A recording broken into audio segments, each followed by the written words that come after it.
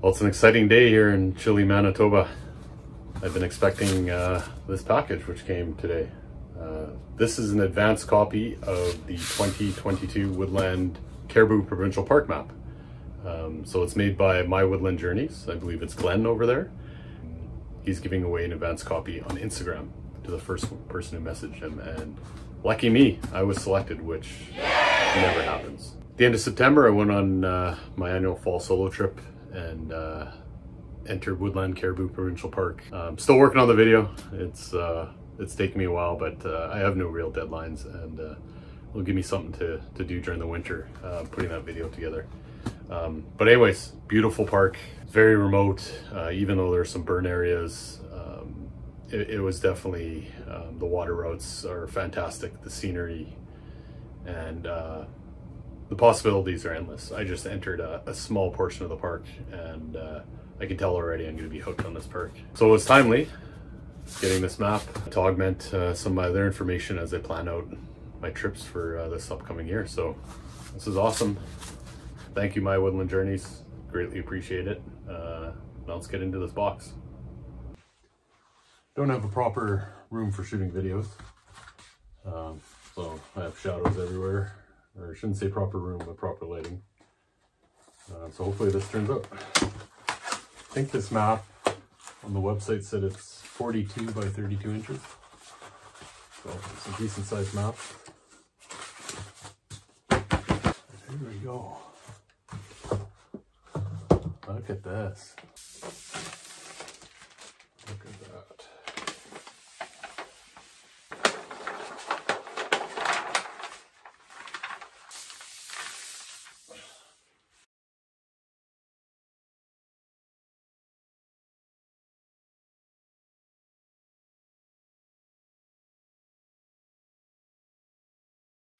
Here's where I started my trip, here at Wallace Lake.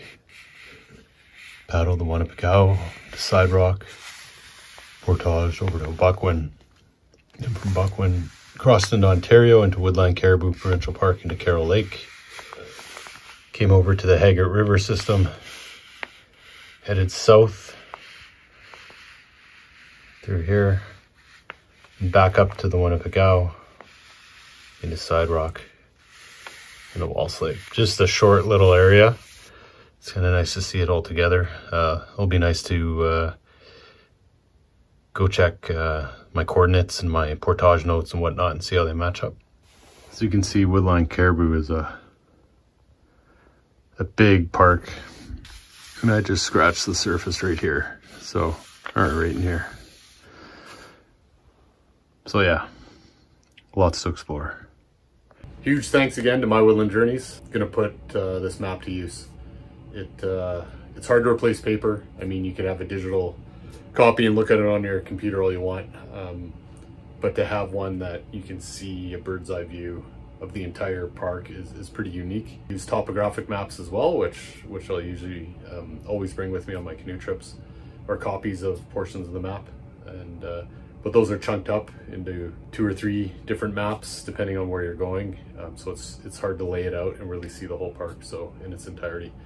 So yeah, this map is great. I'm looking forward to using it, and it's going to be a huge point of inspiration when planning my trips for 2022. So thanks again to My Woodland Journeys. Go check them out on the website, mywoodlandjourneys.com.